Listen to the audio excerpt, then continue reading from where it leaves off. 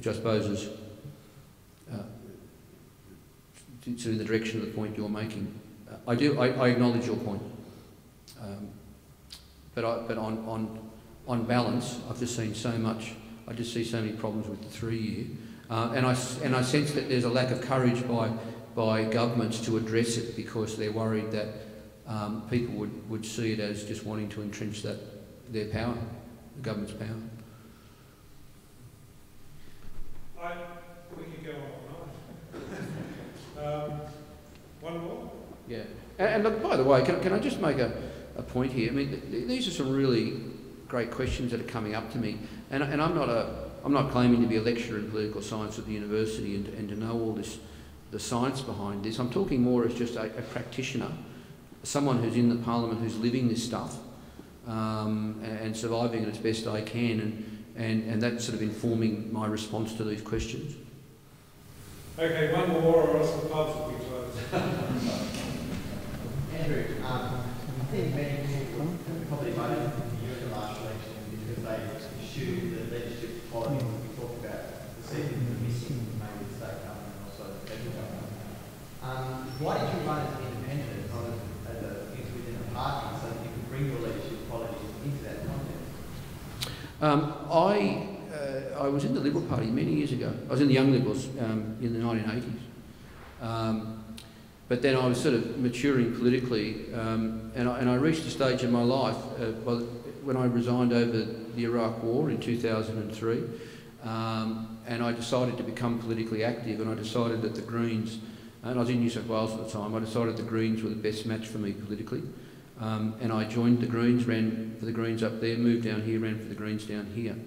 I left the Greens in early 2008, and I'll be upfront about this, for party political reasons, not for ideological reasons. As I said earlier, I was at the moderate end of the party, which I think politically is about centre, which is an interesting old place to be on the spectrum, because I think there's an overlap around the middle of the spectrum between the moderate end of the Greens, the Labor left, the old wet Liberals and the Democrats. There's all sorts of things muddled up in the middle there where I am, which helps to explain, I think, why I have fairly broad appeal politically.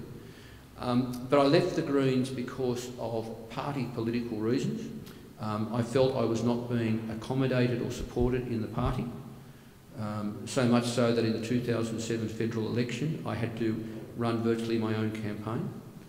I decided I didn't need to put up with those sorts of challenges, so I left the party in early 2008. And I'm quite happy with where I'm at now. I think I can be, and I think I am being more effective as an independent, because I can sort of appeal and represent people across a broader spectrum. I think it's an opportunity lost for the Greens, because if the Greens and I had stayed together, I could have perhaps brought those people to the Greens. Do you think that maybe as a result of that, that's maybe what other people who they have the same politics as you feel as well, so they don't end up running for parties as well, so we miss out on that old talent pool as a result? Look, I think there are a lot of good people out there who are not getting involved in politics because they'd like to be involved in politics, but they're not attracted to party politics, or there's no party that it particularly suits them.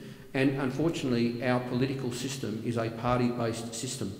It is almost impossible to be elected to the federal parliament, either house, or to the lower house here as an independent. It is a very, very rare thing to do. The fact that I got within 315 votes last year for the state election, I'm hoping, now some people would say that proved you can't be elected to the lower house. I'm actually hoping it proved that you can be. And I'm hoping that there's some good independently minded people out there who might have a go, having seen how close I got. And really it was just a bad throw of the dice on the last cut-up of preferences.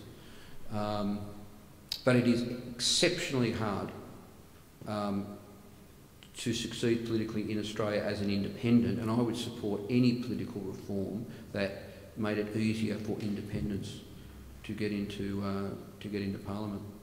Remembering I'm actually the only independent in the federal Parliament in both houses that didn't come through a state Parliament first,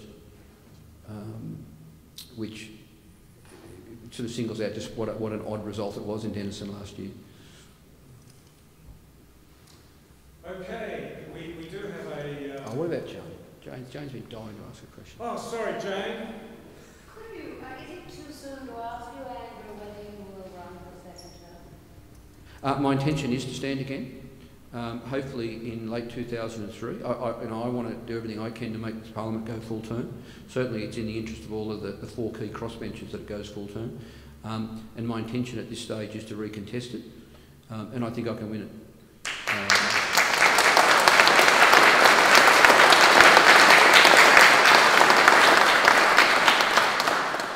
That was heartening, thank you. I mean, you know, it depends on so many things. I'll tell you, it's hard on families. Very, very. I've got a 3-year-old and a 4.5-year-old, two little girls. It's hard, but they're right behind me still, and so I'll keep trying. Particularly, I want to be there when these reforms are actually introduced in 2014. Andrew, that was absolutely fantastic. It was almost an old-style political meeting where people come along and they listen to somebody and engage with that person. Would you thank Andrew for this?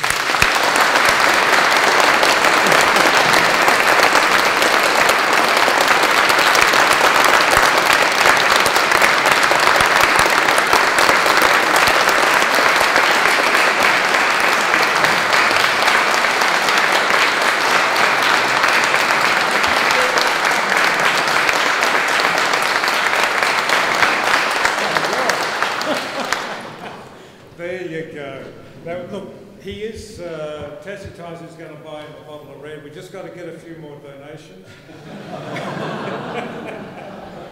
Look, I've got to let you go. I know it's getting late. I just wanted to say that every, starting, for the past 3 years, we've given an award to our pick as Tasmanian of the Year.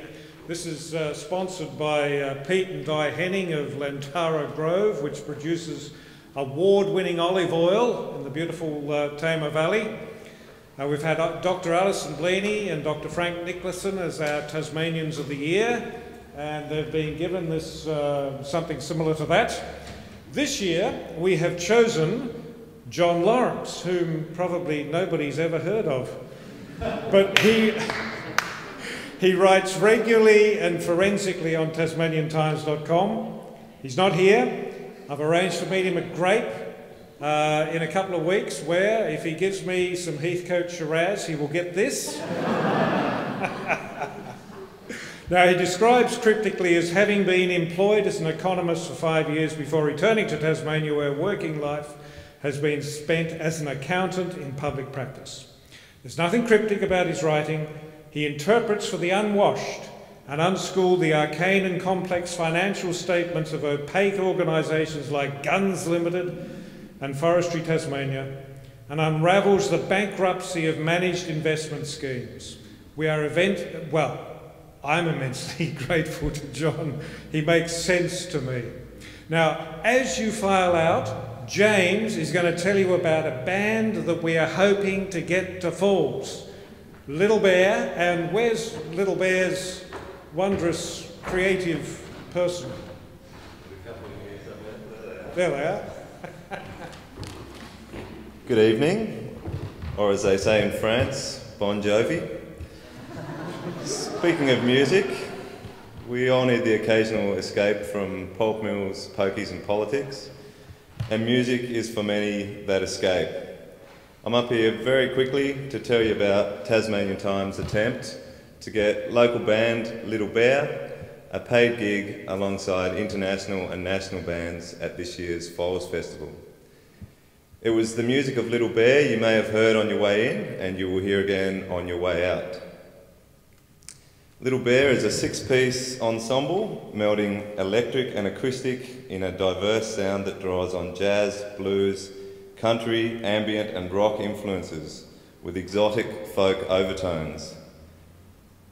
Lisa Haynes, reviewing Little Bear's self-titled EP, said, "Little Bear's self-titled EP is lyrically intricate with dark and mysterious imagery and intimate storylines that are all too imaginative to tell.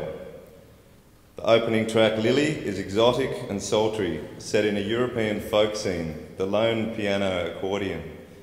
Jill and Tom, a song that is, bears its soul with poetic lyrics floating on the brushed snare and electric cello bass lines. On Tasmanian Times over October, we'll be plugging Little Bear. At the moment, you can listen to 2 of their tracks. The Architect Sank is one of them, and Gloomy Sunday is the other. You can read about the band. There will be a photo essay coming up soon. We will tell you about several gigs coming up in the next couple months, and there may even be a few surprises. Thanks for listening. Thanks to Andrew. Congratulations to John Lawrence, and have a good night.